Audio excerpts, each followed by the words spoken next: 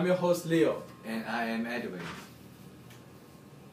Today is Friday, February 12th. It is partly cloudy with a high of 30 and a low of 21.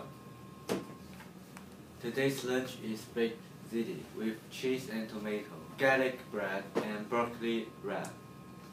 Now for school announcements. Don't forget that we are off from school this Monday and Tuesday due to President's Day and the Faculty in Service Day. Next up is a segment on Valentine's Day, which is the Sunday. We hope you enjoy. Hello everyone, Valentine's Day is coming. We are going to do an interview of students planned on February 14th. My plan is to send my girlfriend flowers and chocolate. Actually going to be the last day on my Model UN trip, so I'll be with a lot of students coming back on a bus from Washington. I don't have a girlfriend, so I think it's a normal day for me. I'm gonna send cards to my girlfriend because she lives in Amsterdam. And my plans is to sort of hang out with my friends and my family, you know, share the love. Yeah. I want to have a haircut. Watching movies. And spending time with my girlfriend, probably. I don't think it is. I think it's just an excuse to have more fun. I don't know. I don't think it's necessary. Valentine's Day is a marketing ploy to get people to spend more money.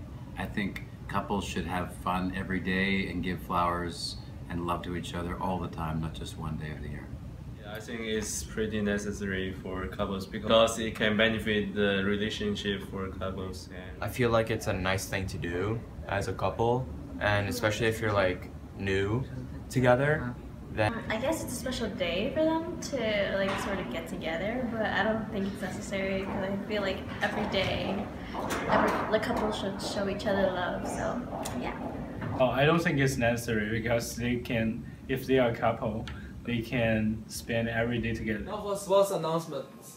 At 4 p.m., the boys' junior varsity basketball team will play against France Seminary at the Morris Gym. At 4 p.m., the Cord varsity swim team will play against France Seminary at the Morris Pool. At 4 p.m., the 5th through 8th grade swim team will play against Berkeley Carroll at the Berkeley Pool. At 5:45, the boys' varsity basketball team will play against France Seminary. The SAT word of the day is immigrant, meaning one who leaves one's place of residence or country. The immigrant will stop at the border. That's all for now. I'm your host, Edwin. And I'm Leo. Have an awesome 4-day week. We'll see you back here on Wednesday.